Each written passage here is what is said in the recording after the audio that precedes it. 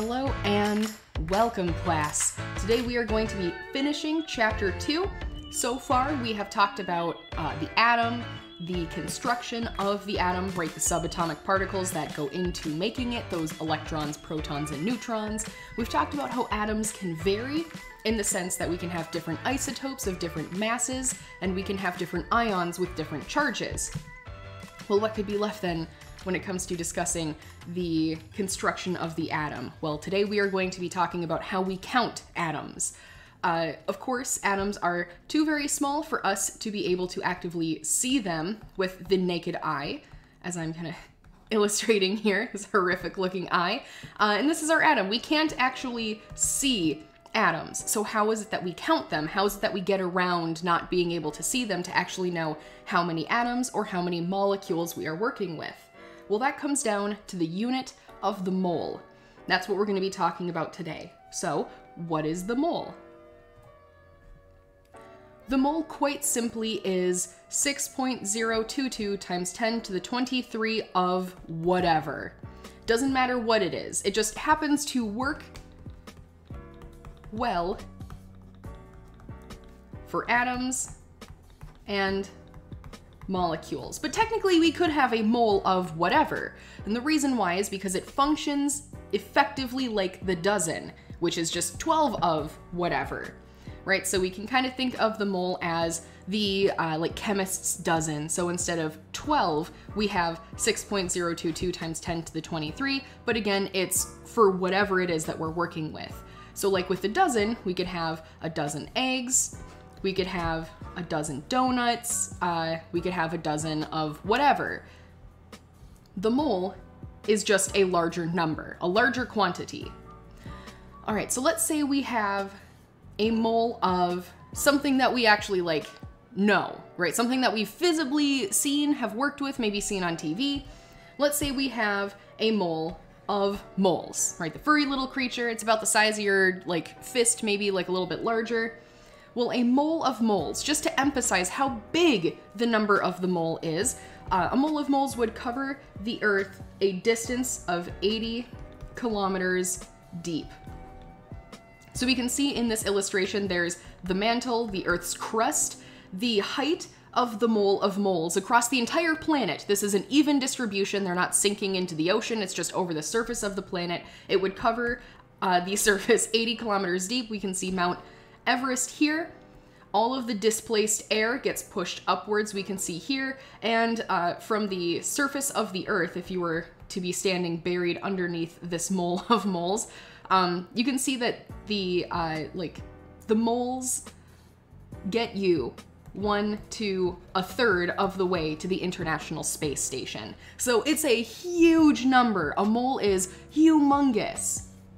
Now this is again just to emphasize not only what a large number the mole is, but also in contrast how small atoms and molecules are. Because a mole of atoms or a mole of molecules is roughly like the size of something that could like fit into your, like you could hold it in your hand, right? So atoms and molecules are incredibly tiny. So how did we come up with this number? How did we find the mole? Well, here's how. 12 atomic mass units was, back in the day, arbitrarily decided to be the mass, the standard mass for one carbon-12 atom. So if we have a carbon atom that contains 6 neutrons and 6 protons, this is like the standardized element on the periodic table. All other masses are standard to this. So the 12 atomic mass unit, like where the atomic mass unit, I guess I should say, is like standardized to is the carbon-12 atom. One carbon-12 atom weighs exactly 12 AMUs. So the question was asked, how many carbon-12 atoms would be needed to create a perfect 12-gram sample? So the gram, again, being a unit that is more appreciable and comprehensible on the macroscopic scale, how many, right, counting numbers like 1, 2, 3, 4, how many carbon atoms would cause the mass of like this chunk of carbon to be equal to 12 grams. Well, what we found through experimentation was that 12 grams of carbon-12, like the perfect carbon-12 isotope, would be comprised of Avogadro's numbers worth, so 6.022 times 10 to the 23rd atoms, and this was also defined then as being equal to 1 mole. So not only are the masses on the periodic table standardized to carbon-12, but the mole is also standardized to carbon-12 to make sure everything here is self-consistent.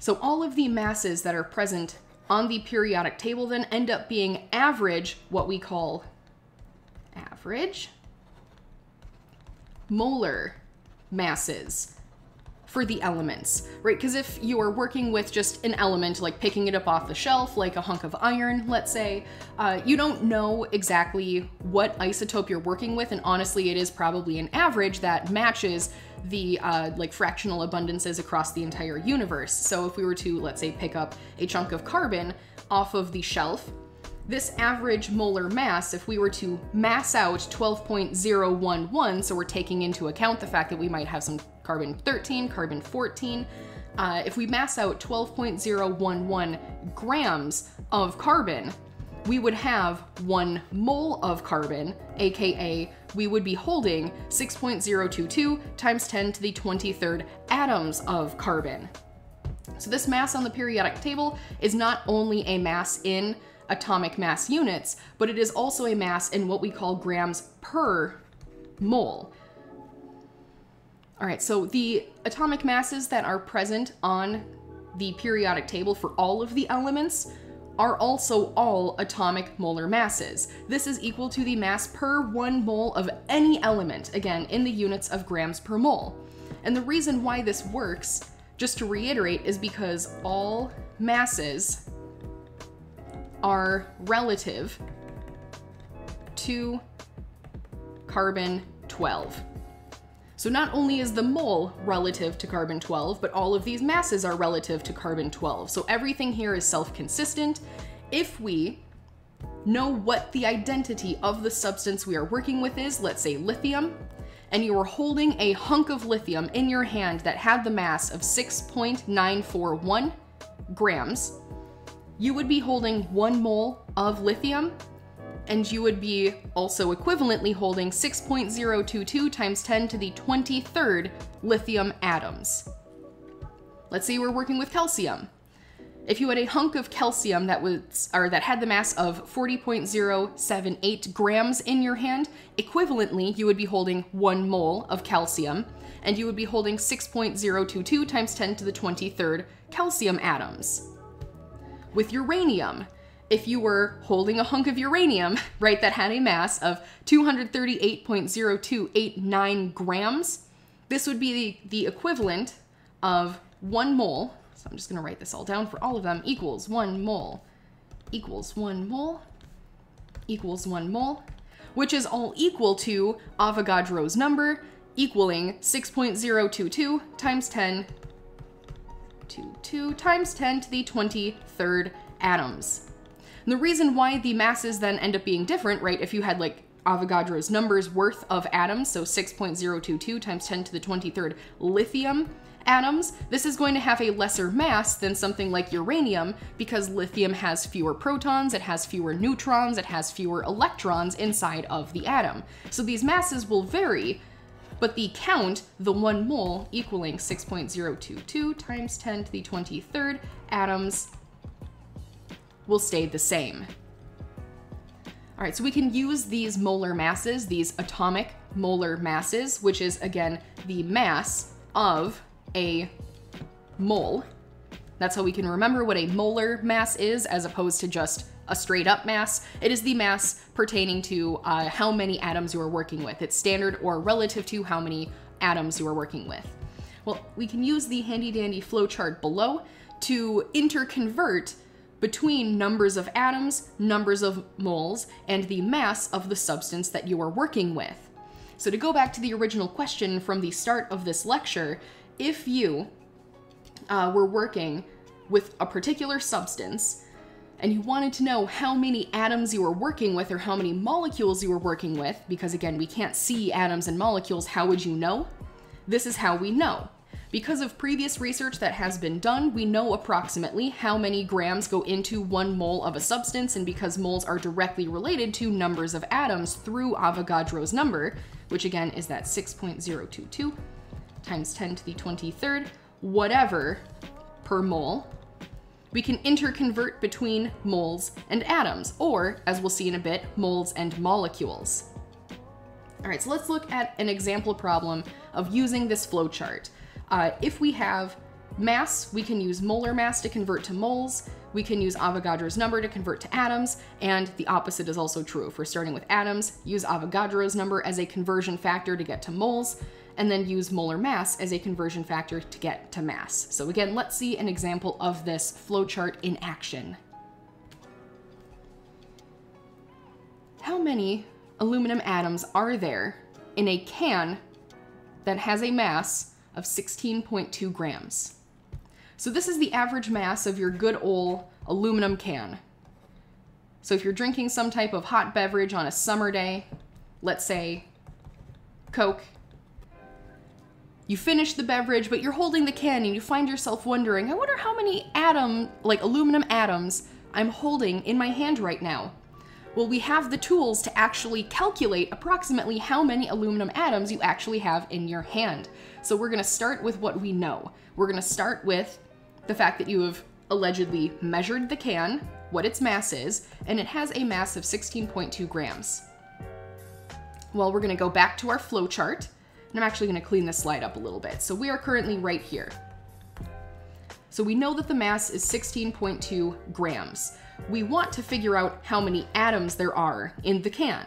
Well, in order to do so, we must first use the molar mass to calculate the numbers of moles, and then use Avogadro's number to calculate the number of atoms. So if we know the atomic molar mass of aluminum, we can figure this out.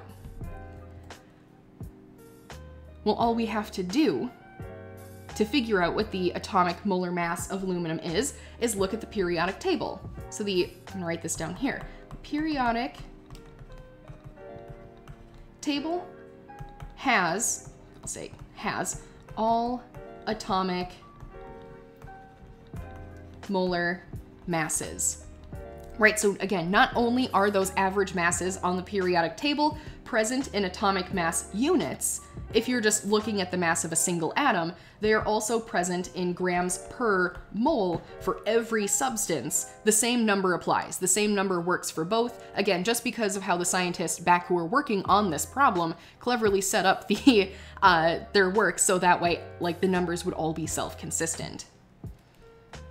All right, so I think I have given you enough of a head start. You know where to find the atomic molar mass. Again, just to go back to the flowchart, we know what Avogadro's number is, since this is equal to 6.022 times 10 to the 23rd. In this case, it's going to be atoms per mole. So you have your conversion factors. Try and set up the problem for yourself. How many atoms are there in this single aluminum can?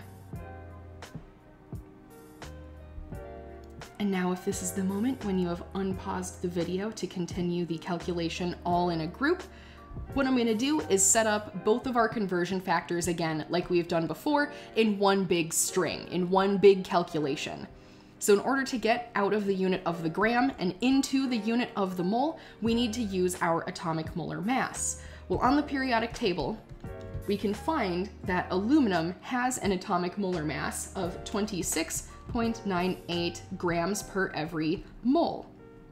Now what this looks like, if we want to really set it up as like a conversion factor in a way that we've seen before, is we are going to keep the number with the mass because everything is per the mole. So this is going to look like 26.98 grams per every 1 mole. And so now we have something that looks a little bit more like a conversion factor that we have seen before. We just want to make sure that the conversion factor is oriented in the way that it's going to get us out of the unit that we don't want to be in anymore and get us into the unit that we do want to be in. So in order to get out of the unit that we are currently in, which is the gram, just as our conversion factors before, just like dimensional analysis before, we are going to take this molar mass, we're going to put the 26.98 grams in the denominator, so that way grams cancel out. And also, just like before, we're gonna keep our chin up. We wanna keep the unit that we want to be in up on top. So our 1 mole, which is where we are trying to get into, is going to be up on top. Right, and just to reiterate, going back to our flow chart again, we have started in the mass. We wanted to get to the moles as a pit stop on the way to the number of atoms. So we currently got out of the unit of mass, specifically the unit in grams. We have gotten into the unit now of the mole. All right, so in order to get out of the mole and into the atom, which we can see on our flowchart here, we have to use Avogadro's number, which is 6.022 times 10 to the 23rd atoms per mole. All right, so just like our first conversion factor right here, we want to make sure the unit that we no longer want to be in is down below, right? We're leaving that behind. Now in Avogadro's number, which is 6.022 times 10 to the 23rd of whatever, it is per the mole, which means the 1 mole is going to be on the opposite side of the number, the 6.022 times 10 to the 23rd atoms. And again, we want the atoms up on top since this is our way of keeping our chin up. We're moving in the direction of the atom. The mole is going to go away. All right, now we have all of the conversions that we need. We have gotten out of the unit of the grams into the unit of the mole, and then out of the unit of the mole, and we can see the only unit that remains is that of the atom. So we can crunch our numbers. Our calculator, if you're working with a calculator that can handle numbers large enough, will give you the value of 3.62 times 10 to the 23rd atoms. And this is with significant figures. We started with 3 significant figures. We can see that our first conversion factor, since we know that these masses are average masses, had 4 sig figs. Avogadro's number is also a measured quantity, and we can see it presented here also has 4 sig figs. So the lesser of all of these values, where our first number again had 3, just to explicitly write that down, the lesser of all of these numbers is 3. So our final answer also is going to be presented with 3 significant figures. And now we know approximately how many atoms you are holding in your hand when you are holding an empty aluminum can, right? The mass per aluminum can is going to vary, but the average mass is somewhere around 16.2 grams.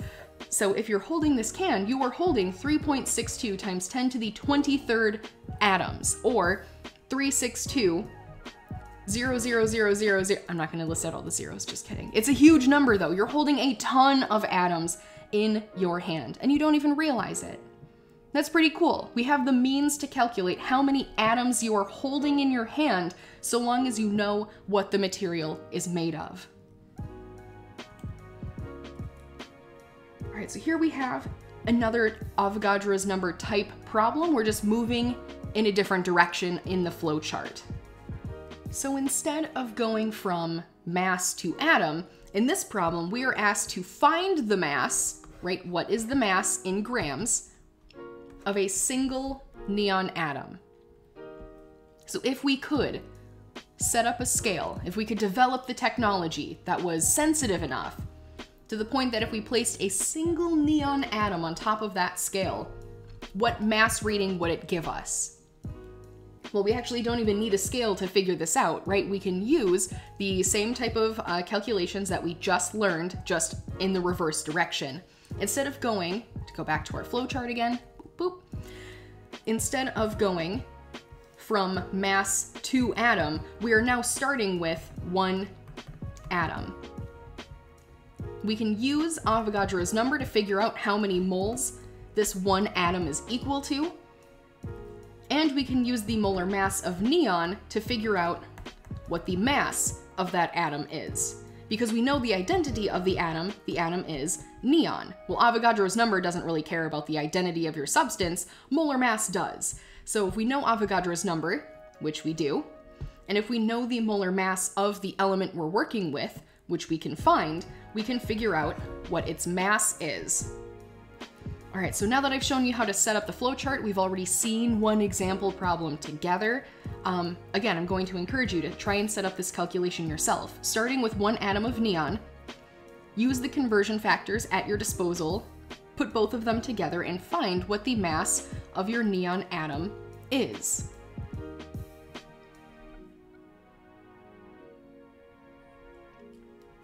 Okay, now we are going to come back together. Welcome back from unpausing. And if you never pause these videos, again, I'm going to encourage you to. It's a really good habit to get into when presented with a new idea, to see if you can't try it out for yourself. See if your brain can't wrap itself around.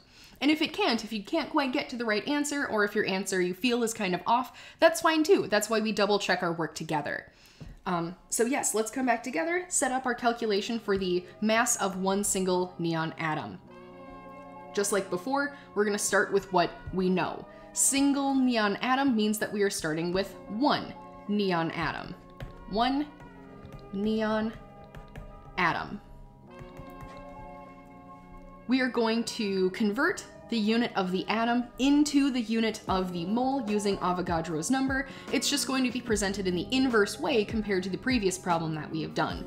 So we are going to keep the 6.022 times 10 to the 23rd, since this is where the atom count is. We're going to put this in the denominator, make sure that we are getting away from where we were, and we're going to put the 1 mole up on top, since this is the direction we are trying to move in according to our flowchart.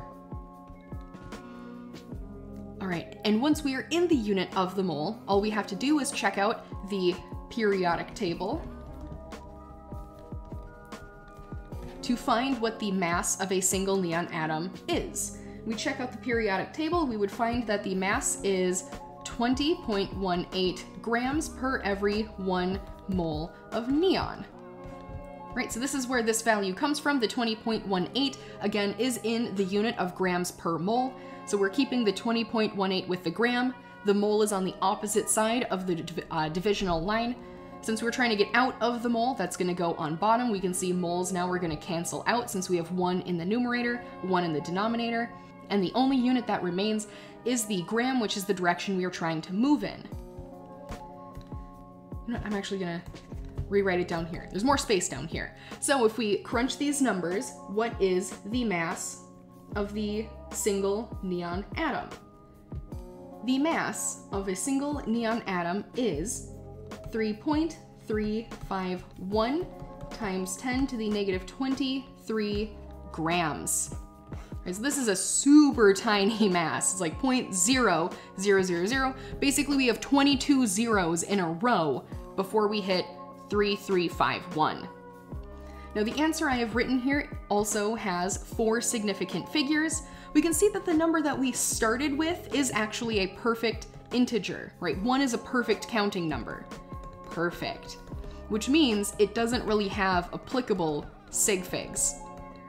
So we're going to have to look at the conversion factors over here in order to figure out what our number of significant figures is going to be. Well, Avogadro's number, again, is a measured conversion factor. It is approximate, it's an average. So we have 4 significant figures present here, as well as the mass from the periodic table also has 4 significant figures. And so since both of our conversion factors have 4 sig figs, our answer should also be presented with 4 sig figs. So 3.351 times 10 to the negative 23rd grams. All right, I believe that the textbook has like a conversion factor to go from from atom to mass straight away, but this is where it comes from. That conversion factor, if I'm remembering correctly, is actually just the inverse of Avogadro's number. So now we can see where that conversion factor presented in the textbook comes from. And you can also see why you kind of don't need it. I mean, if you know the flowchart, and I'm not saying you have to memorize the flowchart, it's just following the units. We're going from atom to mole to grams in this case, and if you know how the conversion factors go together, you don't really need like the hand holding of the flowchart. But if this is new to you, by all means use the flowchart. Pull it up in your notes while you're working on homework, while you're working on quizzes, while you're working on labs, whatever you need to get that like ingrained in your brain as like habit, pattern recognition, etc. Right, that's what humans are really good at. We're good at finding patterns. So if you're good at finding that pattern, if you recognize the pattern, then you don't really need the flowchart, you don't need a memorized conversion factor. It's just a matter of following the units. All right, so no shame though if you're not quite there yet. If you need the flowchart, if you need a little bit of like hand holding to make sure that you're kind of working through the calculations correctly, your units are aligned correctly, they're canceling out correctly, that's totally fine, right? We're starting at the beginning. Wherever you are in this journey in chemistry is perfectly acceptable so long as you are keeping up with where we are in the present moment. All right, but we don't just have atoms in the universe, right? It's very rare to come across a substance that is purely made of one entire element. It's part of the reason why, like, diamonds are so rare. So how do we work with compounds, with substances that are made up of multiple atoms? Well, for this, we need to introduce the molecular molar mass. This is also known as the formula weight. These two terms are synonymous. Synonymous. I don't think I spelled that correctly, but I'm not going to check myself. These two terms mean the same thing. So the molecular molar mass is the formula weight of 1 mole of a compound. The units are going to be the same. We're still in grams per mole. How we find formula weight, we can see in this orange box down below. All we need to do is take the sum of all of our atomic molar masses. And the flow chart at the very bottom looks the exact same. So if we know the mass of our compound, say of compound, in this case, we can use the molar mass of the compound, which is what our formula weight's gonna be. We'll give an example in a second.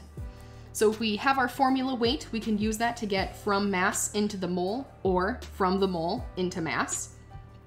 Avogadro's number, again, is 6.022 times 10 to the 23rd of whatever. So it's not that Avogadro's number is locked into atoms. It could also be molecules as well, right? Again, functions like a dozen. All that matters is that you have 6.022 times 10 to the 23rd of whatever it is that you're working with. And this is going to be equal to 1 mole. Bracket that off. And we can use then Avogadro's number. Since we can substitute the word atom for molecule here, we can use that to get or interconvert between molecules and moles. All right, so let's give an example of a formula weight. Let's look at our good old example, water. So H2O is comprised of 2 hydrogens and 1 oxygen. And masses function off of sums. Like there's no additional like multiple or scalar factor. If you have 2 hydrogens and 1 oxygen, the mass of water is going to be the sum of the 2 hydrogens and the 1 oxygen. So the atomic or the molecular molar mass is going to work in the exact same way. We have 2 hydrogens, so we're going to take 2 times whatever the atomic molar mass of hydrogen is on the periodic table, which is 1.008 grams per mole. And we are going to add that to the single atomic molar mass of our 1 oxygen inside of the H2O, which is equal to 16.00 grams per mole.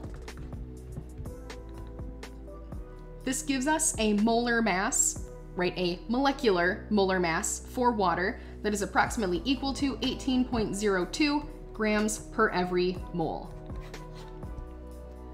Right, so water itself may not be just explicitly presented on the periodic table, but hydrogen and oxygen are, and we can use this information to find what the molecular molar mass of water is. So if we had any calculation that involved, let's do this, that involved water, like we had a cup of water, we knew its mass was like, 4 grams, let's say, we could use this molecular molar mass to figure out how many moles of water we are working with, and then how many molecules of water we are working with. All right, so what we're gonna do is work through a similar problem to what I've just outlined, but not quite the exact same. Instead, we're working with sugar. Chemical formula looks a little bit more complicated, but our question here is how many molecules of sugar are there in a 2.25 gram spoonful? So if you, like me, are the type of person who drinks coffee every day, first and foremost, but in addition to that, likes to add a spoonful of sugar to your coffee just because it helps to, cut the bitterness a little bit, the average mass of a spoonful of sugar is 2.25 grams. So what we're looking for here is quite literally how many molecules of sugar, assuming that your sugar is just straight up glucose, which if you're buying, you know, sugar at the store, either like raw sugar or processed sugar, it is all glucose. It's all just C6H12O6. So we don't have to assume any like averaging for a mixture. It's just straight up one compound. You have a spoonful of sugar. How many molecules are there? All right, so we've seen a couple of example problems like this already, so I encourage you again to see if you can't figure this out for yourself. There are actually two different things that we have to solve for here, so let me get you off on the right foot. First, we need to find the formula weight of our C6H12O6 in much the same way that we just found the formula weight for water on the previous slide. Next, we need to use that formula weight to figure out how many molecules there are. So these are the two things that you are meant to find. So try this out for yourself. See if you can't figure out this calculation. See if you're getting a hang for where these calculations are going, how they're set up. And we will check our answers together in a moment.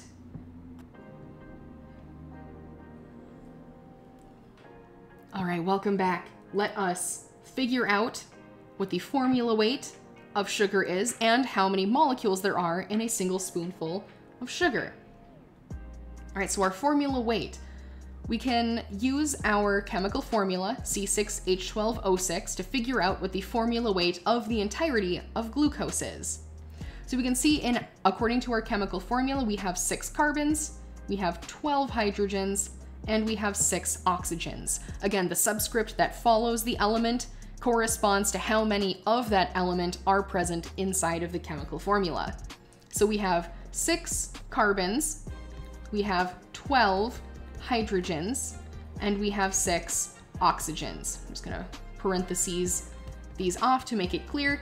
We need to find the elemental symbol for carbon, for hydrogen, and for oxygen on the periodic table and use the atomic molar masses presented to find the formula weight for sugar. All right, so if we observe the periodic table to find where the atomic molar masses of the carbon, the hydrogen, and the oxygen from glucose are, we would see that carbon, which has an atomic molar mass of 12.01 according to your guys' periodic tables, and this is in grams per mole. Again, what's a number without a unit? Want to make sure we're including the units here. We're going to add to that 12 times the atomic molar mass for hydrogen, which is 1.008 grams per mole. And we are going to add to that 6 times the atomic molar mass of our oxygen, which is 16.01, or 00, sorry, grams per mole. I just literally looked up at the carbons up here and saw a 01 and they just wrote a 01. Oxygen is 16.00. All right, we're going to crunch the numbers then. If we're following significant figures, this is the type of problem where we have multiple algebraic operations. And so I will freely admit I'm not a huge stickler for significant figures. If you're in the right ballpark for where the sig figs should be, you're fine. However, let's just break down the problem and see if we can't figure out what the sig figs should be. Well, the 6, the 12, and the 6 are all perfect integers. Right, they're counting numbers. They're how many of the element we are working with, so they don't count. So after the first multiplication, or the first round of multiplications, right, 6 times 12.01, 12 times 1.008, and 6 times 16.00, each of these numbers will have 4 significant figures present. And each of those 4 significant figures then will end up being present out to the hundreds place. So because each of these significant figures after the first round of multiplications are out to the hundreds place, coincidentally just because of how that multiplication worked out, we want to keep 4 significant figures.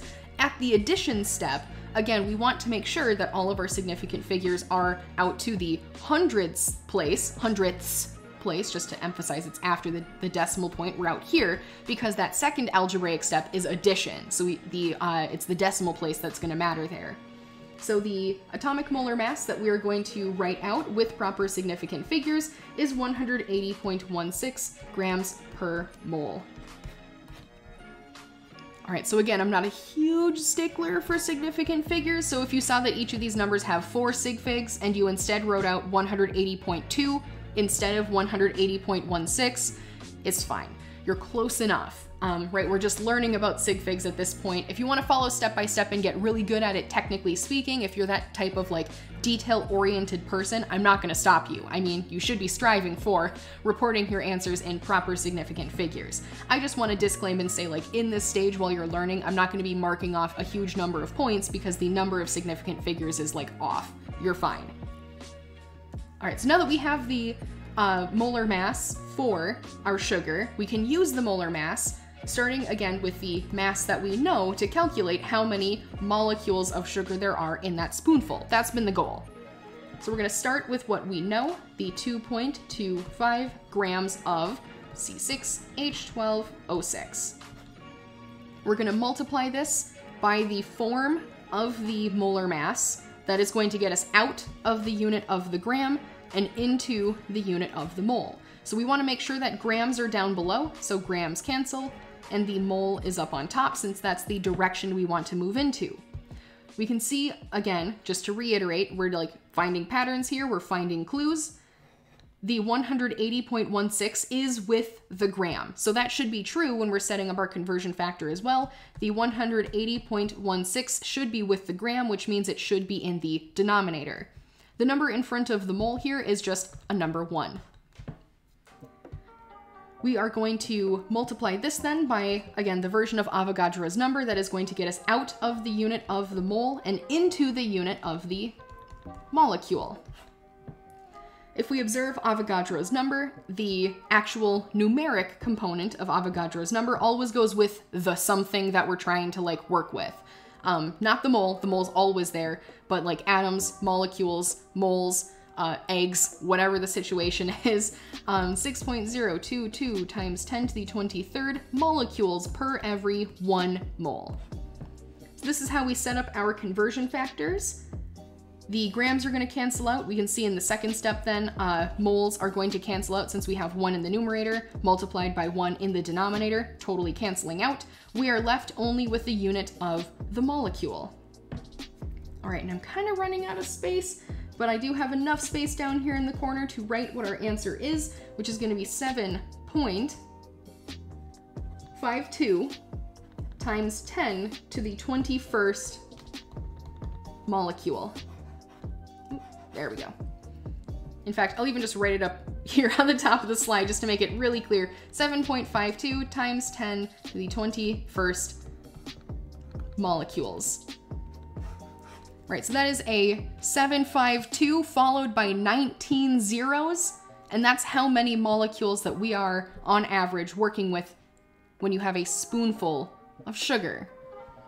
So again, it's just astounding that based off of a simple mass measurement, we have the most like rudimentary tools at our disposal, simple algebra, numbers that have been reported, standardized, given to us from those who have come before us, and we can calculate exactly how many atoms, how many molecules there are in a sample that we are working with. Like, that's extraordinarily mind-boggling if you allow yourself the time to kind of sit and realize the implications of the calculations we're working with. But if there is a reason that we have seen farther, it is because we are standing on the shoulders of giants, right? We are taking full advantage of everything that has come before us, and I think it's important to acknowledge that. All right, and that brings us to the end of chapter 2. So today we have, again, just introduced like how do we keep track of, how do we count how many atoms, how many molecules we are working with. So we introduced the unit of the mole presented as Avogadro's number, which is a capital N sub capital A, number Avogadro, right, Avogadro's number, which is that 6.022 times 10 to the 23rd of whatever per mole. Molar mass, we also have talked about, so now we have all of, like, we actually have a use for all of those masses on the periodic table. It's going to become a very regular tool that we are going to turn to, that periodic table and all of the masses there. We've also talked about molecular and formula masses. Now, I do want to acknowledge, if you actually are going through and, using these section reviews as example problems, we, in the second half of this lesson, kind of jumped ahead to chapter 5, right? This page number and these section review problems are not a typo. The reason why I talk about it here is like, I honestly don't know why the textbook waits until chapter 5 to talk about molecular masses when like they're so useful now and it just naturally flows from what we were like literally just talking about. So I'm not gonna wait until chapter 5 to introduce this slightly more complicated problem. Whether you're working with atoms or you're working with molecules, the process is the exact same. And I also want to state, if you're working with grams, moles, atoms / molecules, all of the example problems we did today went from one side, so let's say grams, all the way to the other. And the reason why is I want to showcase, like, again, the most complicated form of this type of example problem. So if you want to approach the simpler problems, you can do so yourself. In other words, just because we today in class went from grams all the way to atoms or molecules, it doesn't mean that the problem's always going to be that. Sometimes you are going to be asked just to go from grams to moles, and that's it. If that's the case, you don't need to use Avogadro's number at any point. You don't need to get into the unit of the atoms or the molecules. If you're looking at the flowchart, it is not necessary that you go all the way from one side to the other. Sometimes you are just asked to go from grams to moles. Sometimes you're just asked to go from moles to grams. Sometimes you're just asked to go from moles to atoms or molecules, and vice versa. So be sure that you are critically thinking about what type of problem you are working with and exactly what's being asked of you. What's the information you're being given? What is it that you were asked to find? If you don't need to go through all of the conversions, then you don't need to go through all of the conversions, and that's totally fine. Use the tools at your disposal to solve the problem that is in front of you the best as you can. All right, if you have any homework, do your homework, and otherwise, class is dismissed.